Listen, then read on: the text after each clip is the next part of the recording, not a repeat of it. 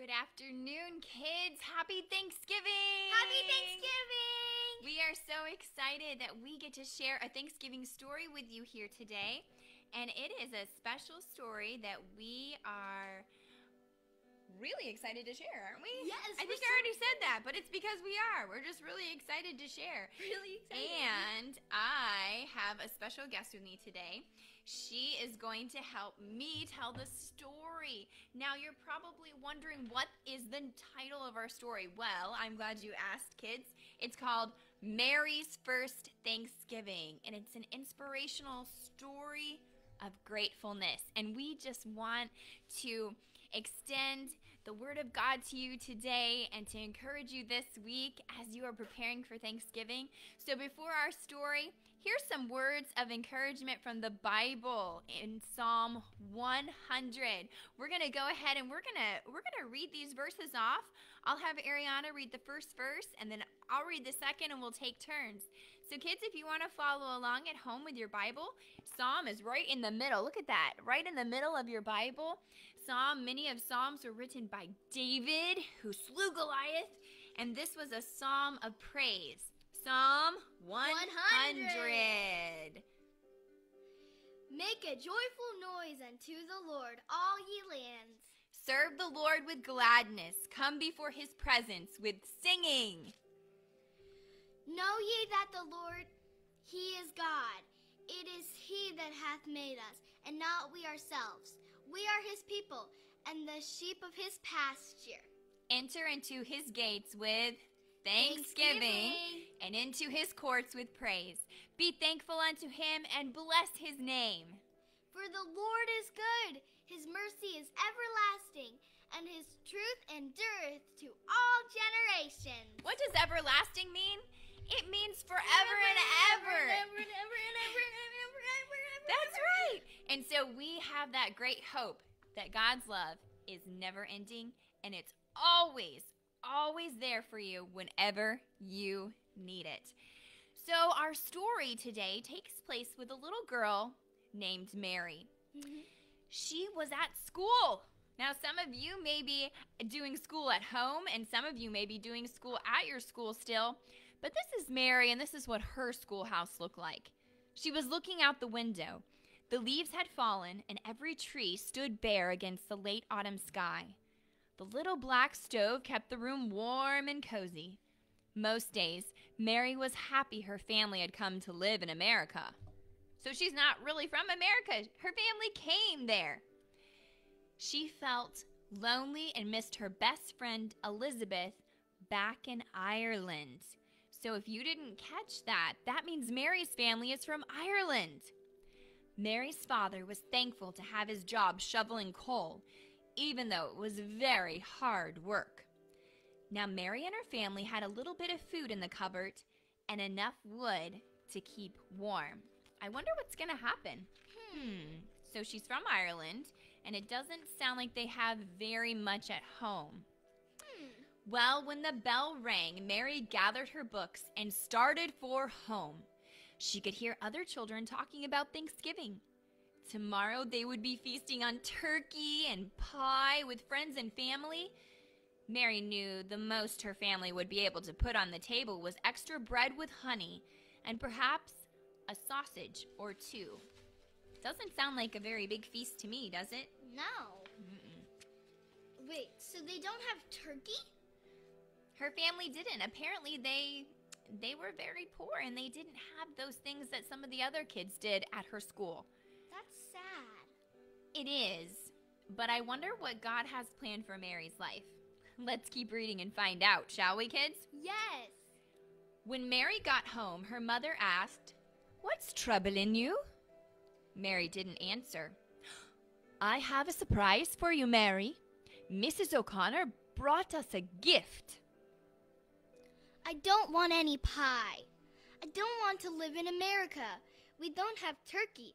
We don't have any friends. There is nothing to be thankful about. So it doesn't sound like she's very accepting about this gift that they were given of pie. I wonder why. Doesn't sound like Mary has a very warm heart at this moment. Well, Mary felt a pinch in her heart when she looked up and saw her father standing in the doorway. Before Mary could apologize, her father spoke. "Mary, I want to tell you a story. Long, long ago, a sailing ship fought stormy seas to come here. The passengers were from England, seeking a new life of freedom just like us. The colonists arrived in late December. Cold and hungry, many became sick and died." Have you heard that story in school? I think, didn't you learn about the Pilgrims and the Mayflower back in history class? Yes, many times. So this does sound a little bit of a familiar story. Let's continue to see what her father has to say. "Well, when spring came, those who remained were eager to start planting. Sadly, they soon realized the seeds they brought from England weren't right for this new land. Their Native American neighbors offered to help by showing them how to grow crops and where to find food in the land around them. The colonists were grateful.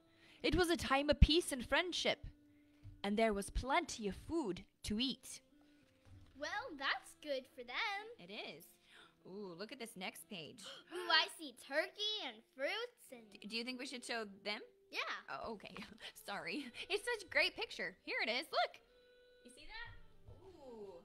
Oh, by the way, that looks like something we're going to be eating here in a few days. Yeah. I think it's cooking in the oven or in the fridge thawing. It is thawing in the fridge right now. Yay! When autumn came, they were so thankful that they planned a celebration with their new friends. For 3 days, they feasted on venison, geese, corn, beets, beans, grapes, and chestnuts. But Father, life got better for them. It is still hard for us. We only have a few things to eat. And I don't have any friends, not even one. So it sounds like they had a lot of different kinds of foods in that picture. What's your favorite thing to eat at Thanksgiving? I like apple pie and turkey. I like mashed potatoes. What about you guys? What do you guys like? Yeah. I like mashed potatoes. That sounds really yummy too. I know. I love cooking Thanksgiving meal. So her father continued the story. Can you see part of it? You want to see all? Here we go. "But you see, not long after the feast, they realized that they had not stored away enough food for the oncoming winter. Each person was allowed only a small amount of food each day so it would last. The next season, their crops failed. For months, they survived only on clams, fish, and ground nuts, and a few kernels of corn each day for each of them." Now, I like corn on the cob, and I like cream corn.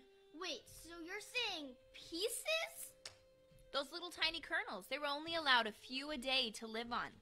That's barely enough for someone to survive. Well, let's continue, because I know you're wondering what happens. One hot day, the colonists came together to pray for help. The next morning, it began to rain. I think it's raining today here in Hanover. Yeah, it's raining outside right now. It was raining for them.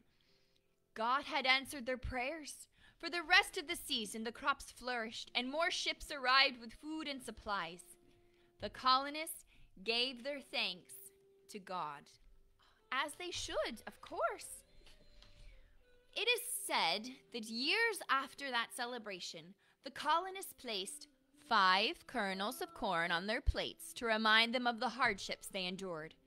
They gave thanks for the blessings each kernel represented. 5 kernels.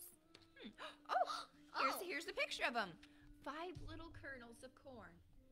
The first kernel represented the beauty and bounty of autumn. The second kernel represented their love for one another.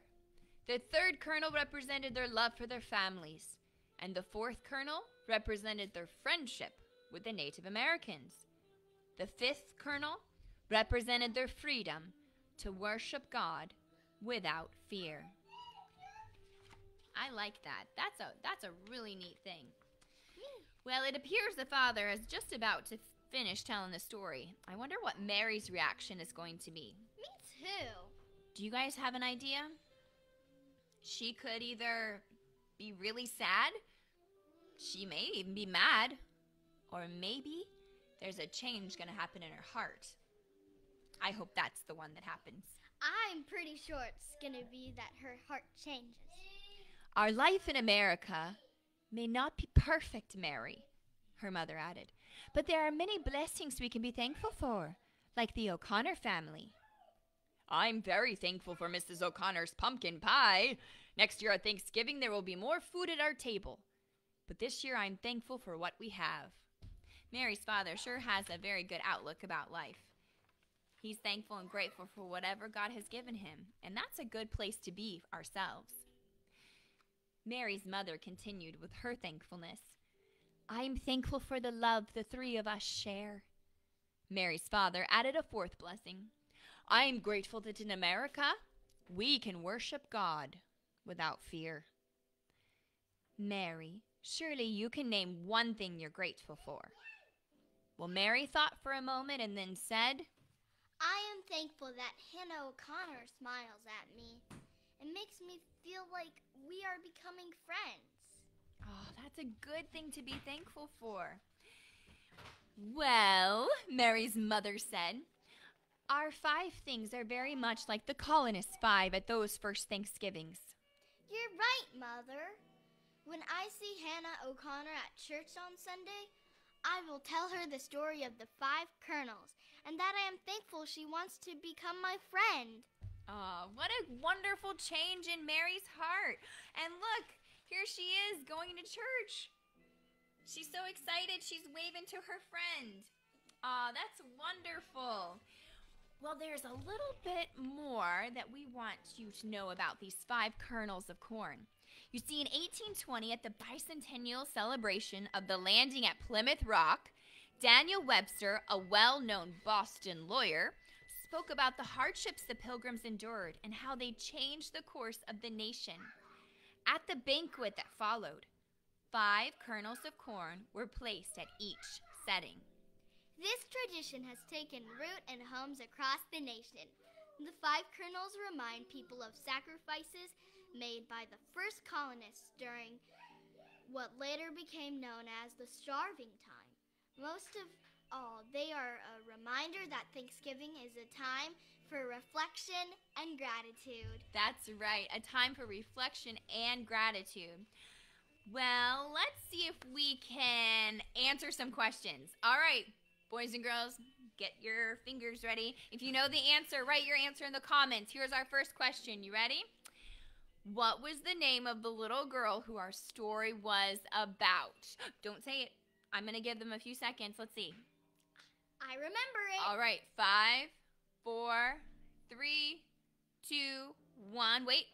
Do you guys know it? Say it. Okay. Mary! It is. It's Mary. Very good. All right. Next question. What time of year does our story take place?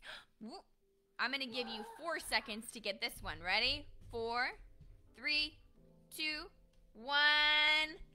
It was Thanksgiving! Very good. And last question. How many kernels of corn were in our story? Ready? I'm going to give you 3 seconds for that one. Ready? 3, 2, 1. It's 5. Very good. And let's remind ourselves what those 5 kernels of corn stand for, shall we? Here's that picture to remind us. The first kernel represented the beauty and bounty of autumn, like the season. The second kernel represented their love for one another so that they love each other. The third kernel represented their love for their families. Yes.